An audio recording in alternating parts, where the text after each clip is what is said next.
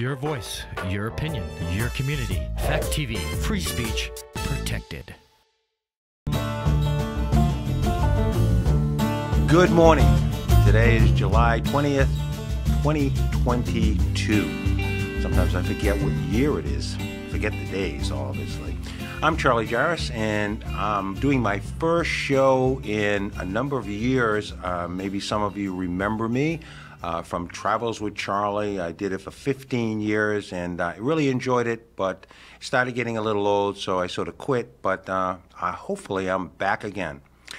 Today, my first show, and the show is called, as you saw, The Charlie Show, and that may change in time also. But my first show today is with Liam Madden. He is running for U.S. Representative in the House. This is, I believe, the first time you're running for anything, yes. Right? This is the first time, which I think a lot of people are sort of interested in that you're running for the first time for anything. You've never been a selectman, you've never been on the library board or anything of that sort. This is the first time you're running for something, which is quite interesting to me. Now, Liam is my neighbor, and I've known Liam for a number of years, and I'm going to start out with talking to Liam about his history. And can you tell us a little bit about yourself? Sure. I grew up in Vermont. I started life in Long Island, New York. When I was 3 or 4, my family moved up to Stowe, Vermont, and by the time I was 11, we moved down to Bellows Falls, which are very different towns, as you know. Yeah. So that right there was just a pretty strong life lesson about class and wealth and just how different cultures can be because of that. Then I went to high school here in Bellows Falls, and when I graduated, I didn't really know what I wanted to do. So I knew I needed to grow up before I went to college or really took whatever that next path was going to be in life. And so I joined the military. And that was in August of 2002. And when I went to basic training in January of 2003, not shortly thereafter, a couple weeks later, the United States invaded Iraq. And I was immediately pretty skeptical if that was a necessary thing to do. It felt like there was a lot of propaganda in the air making up this, exaggerating a threat to the United States. Yeah. But, you know, growing up, I was pretty darn interested in military history. And one of the things that I thought I knew was that Vietnam was kind of a travesty in most people's eyes, and we'd learned the lesson of being the bully of the world, and using our military to just force our will down people's throats across the world, right or wrong. And the other thing that I thought I knew was that, the last time we went to war in Iraq, we were only there for a couple weeks in the Persian Gulf War in 1991. So although I was pretty skeptical at first, I didn't take any drastic action because I thought this could play out a number of ways, and one of which could be it's over really soon. So one thing leads to another, and sure enough, I find myself in Iraq in 2004, 2005. And by this time, it was pretty clear that there were no weapons of mass destruction, that there was a lot of manipulation of the news, manipulation of public information to justify the war in the first place. And so we all knew that at that point. And my experience in Iraq was that the United States was, the Iraqi people really hated us being there. And I could sympathize with that. I could imagine me being the 19-year-old kid I was at the time, seeing foreign soldiers on my street and being pretty resentful as well. But the time I got back, I wanted to do something about it. I felt a bit like the good German in the 1930s who just watched something really awful happening and didn't say anything. Right. So I got involved with some organizing, and I eventually became the leader of an organization called Iraq Veterans Against the War. We were exactly what that name would say. We were a bunch of military veterans that had experienced the Iraq War and felt like we need to call attention to the fact that this is not right. And that felt for a time as the the reason for me being alive. Like I just felt so much motivation and like a cause. And eventually you get burnt out on being an activist and being that kind of activist where you're just against something. Right. And so I have a quote on my email. Every email I've sent probably the last 15 years is to change a reality, don't fight the existing status quo, but build a new model that makes the existing model obsolete. And that's by a guy named Buckminster Fuller. And so that quote kind of inspires, well, what do you want to create? What's that new model you want to do? And pretty much from then on, my work, my life, my study was about how do you have a more perfect marriage between humans and nature? What does a sustainable human civilization look like? And I got involved in solar energy. I've started several businesses, from a cafe to a food manufacturer to an environmental fundraising organization. That environmental fundraising organization was recognized by MIT for a sustainability award called the Solve Award. My anti-war work was recognized with a human rights award from the Institute for Policy Studies. And I moved back to Vermont around 6 years ago from Boston, where I went to college at Northeastern University. And I just, I fell in love with Vermont growing up here. Even the possibility of raising children at that time 6 years ago meant I would want to do that in Vermont. And you know that. I moved right next door to you. I got back involved with solar energy when I was here. And that's what I'm doing right now for my day job. And I decided that, I have 2 children now, 2 kiddos below 3 years old, that I love them and the promise of their future too much to allow the status quo of politics to continue without at least offering myself into service, trying to address or at least bring into the conversation some important facts and perspectives that are just not talked about by either party. So you got married. I mean, you touched upon that, okay. Your wife's name is Lauren. Yes. And you got married at the Rockingham Meeting House. Yes, I did. Which was a wonderful place to get married. And you had your reception at the your barn. Rockingham Hill Farm. Yes. And was that a wonderful experience for you? It was one of the best days of my life, Charlie, for sure. Okay. Yes. Yeah, and I experienced it, and one of my best days, too. It was a really wonderful day in Vermont, in the Greater Falls area, in Rockingham. So you a little bit of history, which is good, okay? And of course, your family lives in the area also. Your mom and your dad lives not too far away either, too. I believe in Keene. And, yes. And so you have family here. You have supporting roots. Yeah. And so why? I mean, maybe keep it relatively brief. Why do you want to become a U.S. rep for the state of Vermont? I believe human civilization is kind of driving off a cliff, and the solution is the definition of insanity by my calculations. That old phrase, to try something over and over and again and expect different results. That's the solution I hear from the existing two-party setup. We'll just continue to change the players of this game, but never really think about changing the rules of the game so that we get better results. Because as far as I can see, the two-party system, it doesn't actually represent most people. Most people don't fit completely neatly in one party or the other. Right. It leaves out a lot of nuance. So it doesn't represent us.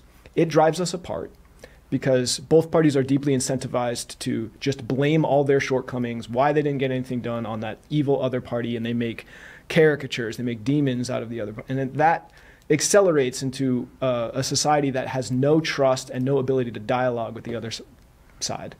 It's driving us apart. It's not solving our problems. I mean, if you just look at some of the big collective problems that I know you see in our world, a lot of them get worse. And you look at something like what is foundational to what why I'm running, energy. Neither party even talks about the real issues, and never mind getting anywhere towards an agreement about them.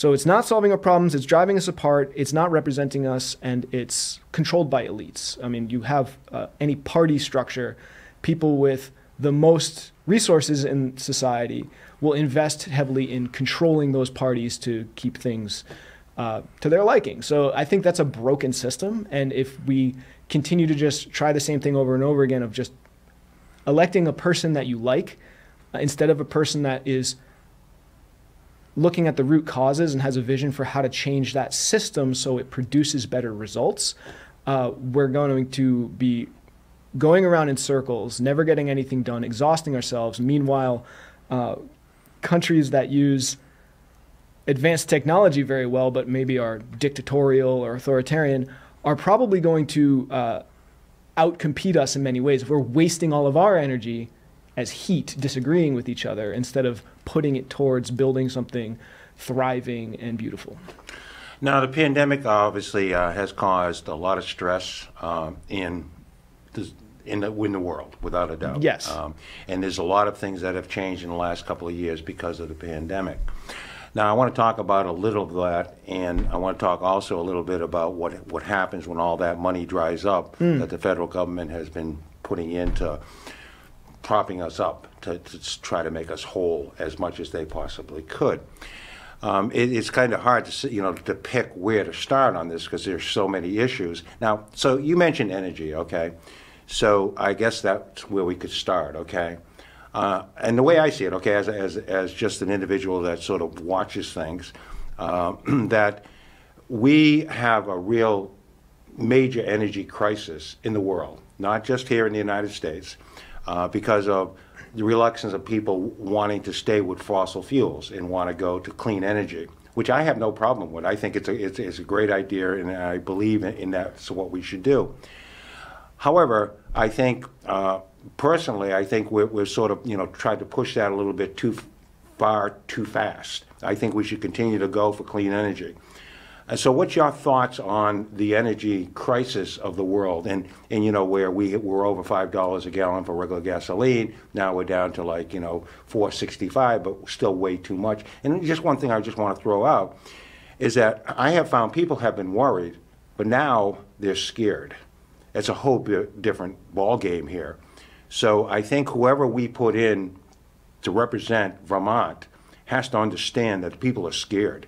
And you have to understand that, or whoever gets in has to understand that, and have maybe some ideas or remedy of bringing down that scared part. So one fact that needs to be known and part of the conversation that isn't is that economic activity is 100% tied to energy. You look at any country in the world, the amount of their GDP, their economy is correlated to how much energy they use. You look at the graph of oil use per country and the size of the economy, it's a straight line. It's 100% tethered. That's not a new fact. Everyone knows that. But what's not really acknowledged is that if we're to grow our economy at 3% a year, which is the standard thing economics professors, economists, or politicians agree is kind of the normal thing you shoot for. You shoot for 3% economic growth per year. Well, that would mean that we would have used the same amount of energy in the next 3 decades as we have in the last 10,000 years. And that's impossible. And it's possible for a couple reasons. One, we only have 40 years of oil and gas left at existing rates of use. And that's something that the people on the Republican side of the fence are a little bit scared to acknowledge, because it means that there needs to be a lot of change, and our traditional energy sources aren't going to last forever. And then on the Democratic side, they're pretty reluctant to acknowledge that we don't really have enough land to make renewables the replacement to fossil fuels, because Harvard professor David Keith has calculated that it would take up to 72% of our land to power the existing economy with renewable energy, with wind or solar. So that implies a scale of change to how we operate as a civilization and how we think about an economy. Is it something that needs to grow forever? most things that are sustainable don't grow forever. It's actually a complete contradiction. So we should be a little bit scared because the kinds of problems we're dealing with are enormous and have enormous implications about how we need to change as a society. We need to probably be unrecognizable in a lot of ways. And the only way we can navigate that kind of change without scaring everybody, without collapsing into some sort of mess, Right.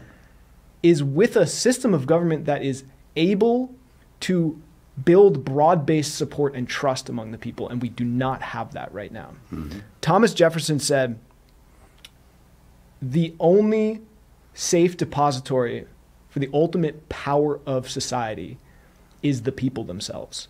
And if we deem them not enlightened enough to wield that power wisely, then the remedy is not to just take their power from them. The remedy is to educate them and make them wise.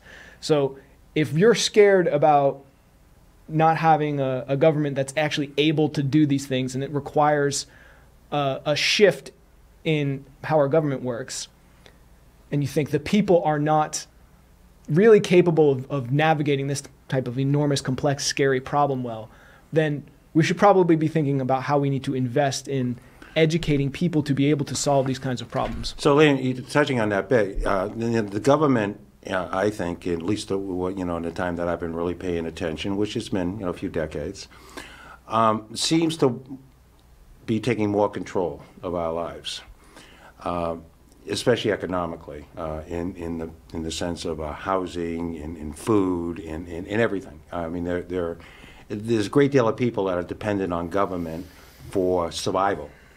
And I think that is something that we need to talk about. We need to adjust to get people back being Americans, wanting to work, wanting to go up in the world, have more money, have a nicer house, so forth and so on. And that's almost becoming out of reach for a whole lot of folks. So these are things that need to be talked about, but I don't see talked about very much. And I'm an avid reader, I'm an avid news watcher, and none of the shows really talk too much about this. And I think people want us to start talking about it. Not just government people, but people in general. Almost like what they have as think tanks, in all these universities. Maybe they're doing it, but I don't hear about it. So I just want to tell you one little story that I had yesterday, in fact. I was at Shaw's grocery store, okay? And I was walking down the aisle, and I was looking at the prices of like peanut butter. Peanut butter that was $3.99 is $6.99 now, right? I like the Skippy peanut butter. And I'm walking down, and I said, I'm not going to buy that. I'm going to wait until it goes on sale. So there's another lady doing the same thing, young woman with a child. And I says, looking at these prices, don't you just want to scream? And she says, well, when I get to the register, I want to cry. and this is what's happening. So, and we need to do something about it. I'm not just saying the government needs to do something about it, because I'm tired of government just talking about it and really sometimes making it worse. I think we as citizens, I'm just talking about my little community, my little fishbowl, the Greater Falls area, but the whole state of Vermont, okay, has to start looking at it as this is our problem too. We can't expect the government, because that money's going to run out, we can't expect the government to be able to take care of us. We need to find ways of bringing us back together, putting people to work, whether or not it's entrepreneurs, so forth and so on, which Vermont is known for. So what's your thoughts on that?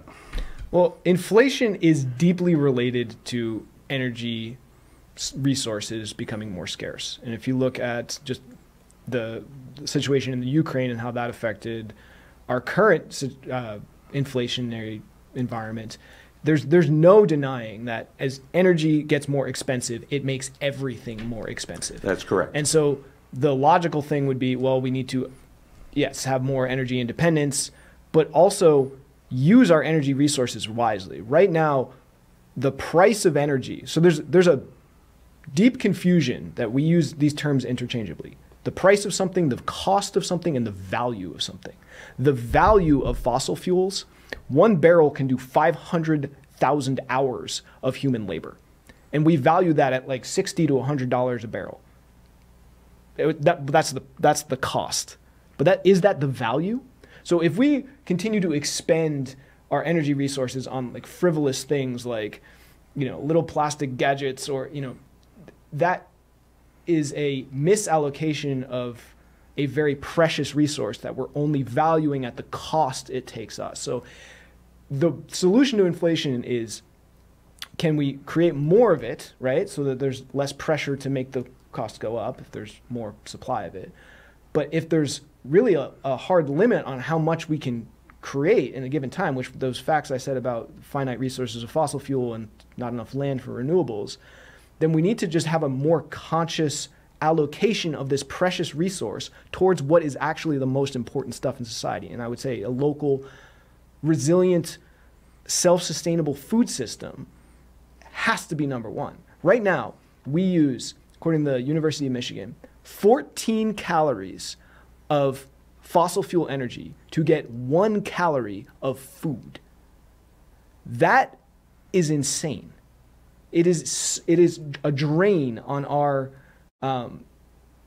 most important resources to create food. It used to be in the 1800s, food was a surplus of energy. We would put in some human labor and we'd get crops out, and that was more caloric surplus. It was a gain. So if we're not changing that dynamic where we're just wasting energy on things that produce some short-term profit for something that is actually useless or actually of incredibly frivolous, trivial value, and not prioritizing putting our precious, precious finite energy resources towards building sustainable local supply chains of what actually matters, then we are fools. We're going to wake up in 40 years and say, oh, wow, we have this oceans of plastic garbage no one cares about, but we don't have an ability to create food in our local communities. We need to invest these precious resources now, consciously, wisely, with local control. And I get what you're saying. And a lot of people say, well, that's pie in the sky, Liam. How are you going to be able to do that, right? I mean, we're so dependent on government now. So, this is going to have to, the people are going to have to get behind this. So the goal is to get the people, to educate the people, whether or not they're low income, middle income, and the wealthy. We're going to get them all on the same page saying what you just said. However, that's going to be very difficult because you look at Vermont and recycling. Oh, yeah, let's recycle. Well, I know that most Vermonters don't recycle. So, because I've been a landlord, okay, and I live in my little fishbowl, right? And I've tried to get them to recycle. Oh yeah, sure, Charlie. We'll recycle. One of the problems is that we say it and so forth, and we have recycling centers in most communities, so forth and so on. They're not open enough. That makes it too difficult. The Coca-Cola bottles you get 5 cents for, so forth and so on. They still throw those away because you could go all the way to Springfield, and they don't have cars. So, we come up with all these great ideas, but we don't come up with any solutions on how to make it very easy for these people to do it. These are the conversations that need to go on, and they're not going on. So, okay, let's go on to just another subject, okay, because we could talk about this probably for the full 15 minutes. Yeah, we could take any little thread and go for it. So let's go to housing, okay? Now, I've been a landlord in Bellows Falls for over 30 years, and I came from Worcester, Massachusetts, by the way, and I was a landlord there also. And Bellows Falls, our little community of Bellows Falls in the town of Rockingham, Greater Falls area, was pretty sad. So you could buy, a 3-family for like $25,000, and they were rough. Yeah. But the point is, there was a lot of potential if somebody really wanted to work hard. I wanted to really work hard because I wanted to make a life for myself, and I love being on the Connecticut River. It's a wonderful community to live in, as you said. Yeah. And so, 30 years later, I've still got many of them. I had sold some of them, so forth and so on. Well, that same house that I had bought for $25,000, okay, is worth $200,000 now. So, and that's only a 30-year period. I mean, inflation is one thing, but that's crazy, right? So many people are out of the ball game now because things have gone up so much. Yeah. Now, I just want to tell you a little about my history, and that's enough. But what's happening now, okay, is that people want to come to Vermont. From all over the United States, from all over the world, probably. I don't know, especially places like Woodstock that, the wealthy could go to it and buy a house for $5 million, you know, that type of thing, because they have the dollars. But so many people being left behind because of this pandemic, especially, and because of costs going up on everything, not just food and gasoline, but housing especially. Now, this pandemic is, you know, they say it's pretty much over. I know, so we got our problems. We're still going to have vaccines, so forth and so on. But we're hopefully at the end of this. So a lot of these programs that are in place now for housing people in the state of Vermont are going to stop in 2023. So you're going to have over minimum of over 2,000 people that have no home. All of a sudden, they're living in, you know, apartments that are being paid by the government. They're living in motel rooms. In fact, our little motel, Roadway Inn, 100% of these people, 100%. Quality Inn in Brattleboro, and every town has people housed. And all of a sudden, they're not going to have this housing anymore. So you, if you do get in, okay, as U.S. representative for the state of Vermont, how do you think we should start right now, okay? Because we still maybe have, you know, maybe a year at the most, very most, to be able to house these people. What do we do to prepare? Well, I think left or right, everyone agrees that you need more housing. Right? Like, why are costs up? Because there's more demand than there is supply. It's economics 101, right? So we need more housing, period. So that's, I would call that the midterm solution. Maybe it's even the long-term solution, depending how quickly we mobilize. It really should be the midterm solution. The short-term solution, I think, the thing that gets you the quickest results, because it takes a while to mobilize a workforce and actually build houses, and that's a whole nother issue that's deeply related to this, which is workforce, right? Because those two, you know, you can't have a workforce unless you have housing for the workforce. And correct. So it's a big issue. It's a big issue that connects everything. But one thing that's happening more nationwide than here in Vermont is that huge private equity firms like BlackRock, one of the biggest investment funds in the world, are buying up mid to low income housing and renting it back to people. And so that's affecting this issue that we should probably regulate. We should probably try and keep more housing available for low-income people and either tax or somehow disincentivize these enormous, wealthiest investment funds in the world from buying up housing stock and renting it back to people. Another issue that is more affected in Vermont is we have people who own several properties and Airbnb, most of them, because it's way more lucrative. The market will reward an Airbnb way more than it would a long-term housing situation, especially for a low-income person. So that, in the short term, would probably be the fastest way to regulate this, to put some sort of limit on the amount of Airbnb that can happen in a community. If there's a deep workforce need in that community, we should probably prioritize that workforce getting there to be able to set up building more housing. It's an interesting idea. Yeah, because a lot of people are, especially, you know, what's coming down the road, especially elderly that live in these big houses, especially like in a community like Bellows Falls that, you know, have 5 bedrooms, 6 bedrooms, and they're living there by themselves.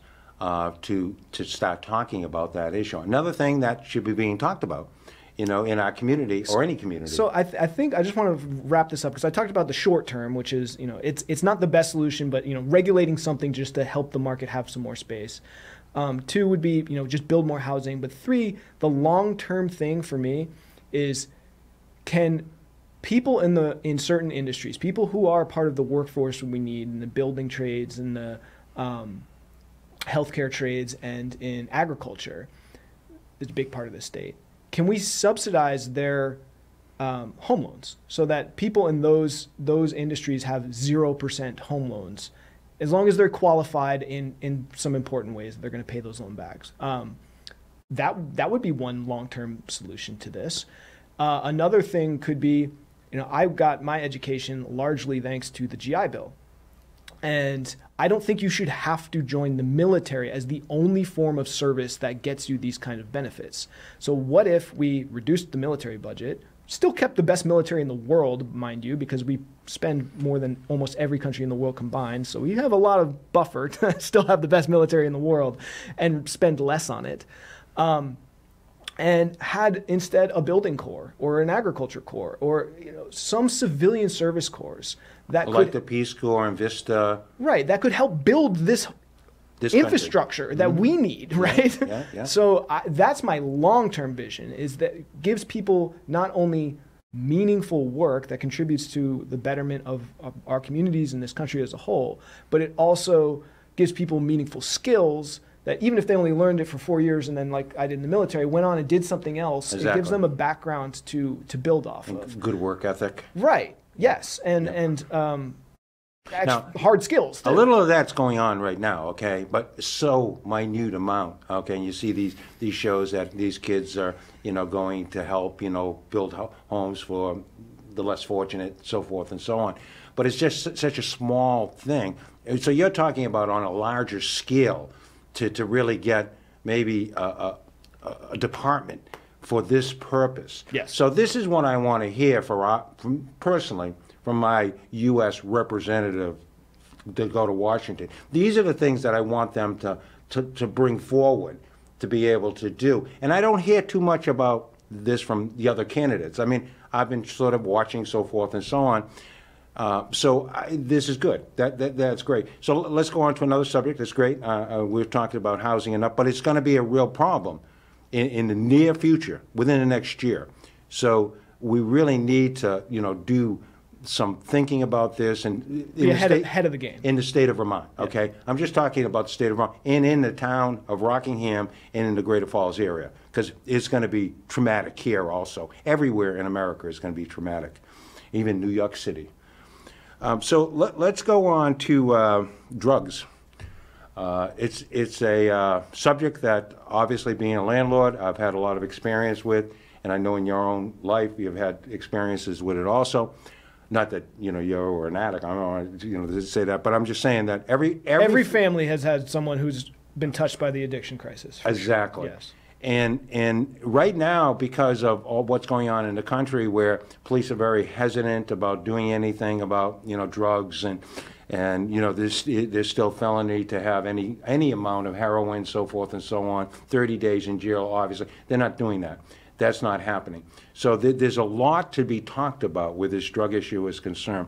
I was just telling Liam about an article I just read about Ludlow, that the guy from Fish, one of the band members, is, I guess, got the permits in Ludlow to open up a 40-bed rehab center with a nonprofit organization, but he's the one that spearheaded this because he had a drug problem 15 years ago and fought it and got rid of it. And these are the little things that have to start happening and being talked about. I mean, let's talk about these things. So what's your thoughts on the drug issue in Vermont? Well, Charlie, I'm going to pander to you here because we've talked about this a lot, and I think you have a really good idea about it, but there needs to be county-level long-term rehab. There needs to be more rehabs. They need to be more long-term, and they need to be better funded. So that's just kind of an obvious thing, but I still think that even that is still chasing the symptom instead of looking at the root cause. And the root cause is it needs to start with the question why is there so much more addiction in our society? Or is there, or is it just we're seeing it more? And I think everyone would say there's more. Every family has been affected by addiction. That's correct. So to me, it's another big complex problem that we can only talk about the surface of, but addiction to me is a response to a lack in meaning in life. And a lack in meaning in life is caused by a society that the forms of giving people meaningful contribution to society are becoming harder for people to access. One, because of like mainstream religions used to be the form people connected to their communities with and Correct. Connected to some bigger story. And then it became more patriotism, and then it became just work.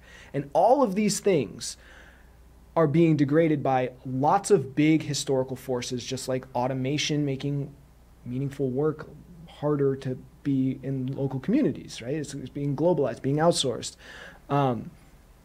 So I think the solution to less meaningful stories for us to engage with is to have more local communities we need to invest in the infrastructure that makes local community thriving. Because when you have meaningful relationships, have you ever heard of that study they did where the rats were given access to cocaine and they just kept pressing the lever until they basically starved to death or had heart attacks because they couldn't stop just getting their fix? Mm-hmm. But there was actually a control group of rats that had other rats. They had little places to play in. They had an environment that was good for healthy rats.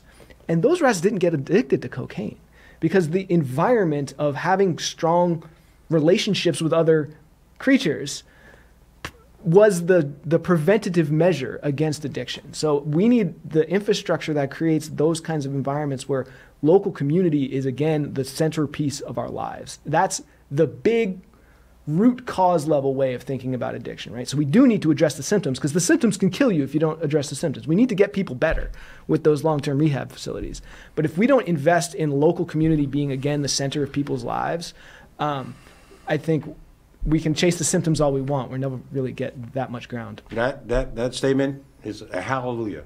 That's a hallelujah statement for me, okay? I get it, okay? Community is so important, and we have lost a lot of that. I mean, you talk with the older folks, remember when we used to do this together as a community and used to do this, so forth and so on. So the older folks and you know it, and they have no answers to. But this is why we have government. This is why we put, hopefully, somebody like yourself to be able to talk and get your point across. And you're going to always have pushback, no matter what the issue is, why it's not going to work, so forth and so on. But I don't think anybody can argue with community. Community is number one, and that's what we have lost in America, and probably throughout the world, especially in America. I mean, I can see it in our little fishbowl, how we've lost that. How, I look around now and who's involved and who isn't, trying to get volunteers, to do things. It's like pulling teeth, oh, I'm too busy, so forth and so on. And the thing is, we're not going out, I think, in a way that we can sort of get these folks that say, no, we don't have the time. No, we don't need a whole lot of your time. We want you to do something that you're interested in. And this is how we bring our communities back together, because they get involved, like they have a purpose. You have to have a purpose in life, otherwise you feel hopeless, and we go into drugs. Yeah. They say, oh, I need to feel that high. And today's drugs are not like, even the cocaine and the other stuff. Today's drugs are killing people. Over 100,000 people died last year in America under the age of 40. That's more people than died in the 12 years of the Vietnam War. Yeah, because only 55,000 died in Vietnam, right? So these are the issues that need to be talked about. I don't know how much time we have left. Can I get a timing on this? Somebody listening to me here? What time? How much time we got left? 10 minutes. Wow. Okay, we got 10 minutes left. So I'm going to give you a final statement on everything. But I just want to go into the one other thing that seems to be, big issue, obviously, in Vermont is the environment, okay? I think, we in Vermont, no matter how, whether or not we have Republicans, independents, or Democrats, we're doing a damn good job where the environment is concerned. And that's why a lot of people want to come here and are coming here because of our environment, our clean air, the green mountains, the so forth and so on. But how can we even improve upon that in Vermont? I mean, yeah, I agree with you. Vermont is doing a pretty good job keeping rivers clean, keeping air clean, giving us a lot of natural beauty. My main concern about the environment is that we use resources sustainably and that we don't have our pollution choke out the natural world. So you look at fishing. It said that over 90% of the big fish in the ocean are gone, right? So if we don't view keeping the natural world's ability to regenerate itself as a top priority, then future generations are just going to be left, I think, bankrupt. And bankrupt maybe not financially, but bankrupt in the beauty of life. So I think Vermont's in a lot of ways an example, and it's more the wider world environment that I'm concerned about, because we have a pretty much a continent of plastic floating in the oceans right now. We are using fossil fuel resources in a way that will use them up within my lifetime, certainly my children's lifetime. And, you know, that's to say nothing about climate change. Like, it's just, you can leave that issue aside and say, we're unsustainably using our natural resources in a way that it will cause devastation and chaos to the basis of our economy, if we don't treat these resources sustainably. And we need, in a lot of aspects, international agreements and different international structures, because no one owns the ocean, right? It's hard to have a police officer out there that says you're fishing too much.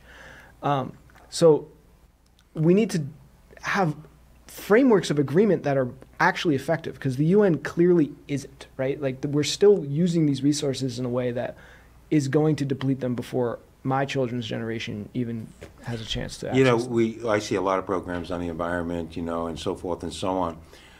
But you got to get more people on board, because, most people on their minds right now is, to feed my children, how much, how to get to work because I only have X amount of money for gas and so forth and so on. So we've got to get, we're going to take care of these problems first before we can get more people on board to say, yeah, okay, thank you. We've gotten back to normalcy in the sense that $1 is worth a lot more, than it was 2 years ago.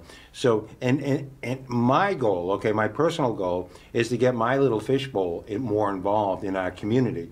In picking people like yourself and others that like something and say, hey, yeah, you can get involved this way.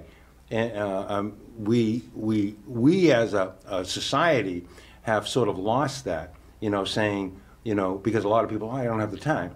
But they do have the time, okay? They can take out, an hour isn't much a month, or a couple of hours isn't much a month. Plus, it'll make you feel good, especially to the ones that sort of go through life and not really feel good about themselves. All of a sudden, they're doing something for their community, and that makes you feel good, doesn't it? That's the number one way to have meaning in your life, is to serve other people, right? All right, Liam, I'm so happy that we're able to get together and do this show. We're going to send this around to the other access shows in the state of Vermont, all 14 counties. So hopefully they will air, and I think they will, because they need programming. And I thought that would be a great idea to get your thoughts out without other candidates coming into it, and really sort of you didn't have to prepare, because you have. I mean, I asked you random questions, so you sort of have this in your mind. Either people say, yeah, hey, Liam's talking straight, and I like what he's saying, or they're going to say, well, he's just pie in the sky stuff. But personally, why I'm doing this is because I think you are a listener, and that is so important. So many people say they're listeners, but they're really not. They're just, their agenda is their agenda. But if I have a different opinion, you seem to listen, and I hope that's the case. Is that the case? Well, that means a lot to me that you say that. But it's funny that listening is the primary value, because if I had one mission, it's to make a political office holder irrelevant to have your voice heard, right? So I don't want it to be Liam is good at listening, and because I only have so much bandwidth, how many people could I ever possibly listen to? But if we have a way where in many states, over half the states, you can put a law, you can propose a law and see if other people want to vote for it. And if you get enough community around that, it doesn't matter if your elected official agrees with you or not, or gives you that time of day. That's what we need. There's no way I could ever be good enough at listening to people. Honestly, I could just BS people and say, oh, I'm just going to listen to everybody. It's that's not real, right? What we need is a system for you to be able to have a voice, even if I disagree with you. That's my main mission. That's the missing piece. That's why I gave you that whole Thomas Jefferson quote earlier. If we don't have the people have actual power, then they can never take real responsibility. And so that's if I did one thing as a congressional representative, is to make it so that people can bypass politicians who don't listen to them and make whether or not I agree with you an irrelevant matter. Because if you can put a good idea out there and build community around it, then it shouldn't matter if someone won an elected office. Hallelujah. So, you got a 1-minute closing statement. Hey everybody, my name is Liam Madden. I am running as an independent in the Republican primary, and you can vote early if you vote early, but it's August 9th, Tuesday, August 9th. And I think you just heard my last closing statements. I'm deeply committed to creating a government that works, and you can't create a government that works without people being involved. And in order to get people to be actually inspired to be involved, you need to give them more power, and that is exactly what I want to do. Thank you, Liam, for coming in. For future shows, as I say, I'm going to hopefully continue to do this, maybe once a month, maybe more. But I want it to become almost sort of a think tank. A lot of universities have think tanks. You know, people get together on a particular issue, whether or not it's drugs, housing, the environment, and they talk about it and get different ideas on how to get involved, so forth and so on. So if you have an idea, on a think tank idea, whether or not it's drugs, whether or not it, whatever it may be, whether or not it's on fish, like Liam was talking about in the ocean, send me an email. We'll be putting this up on the screen. My email is cjarras@yahoo.com, and it will be on the screen when this goes live, wherever it's going to be going. And we'll be able to maybe get you in and start talking about an issue that you're interested in and that you're passionate about. And that's what I want to do, be able to get people that are passionate about a particular issue and to sort of get their point across. And I think I do a relatively good job of getting people to talk, like I did today. All right, well, thank you once again for watching Falls Area Community TV. I'm Charlie Jarras, and hopefully I'll see you on the next show.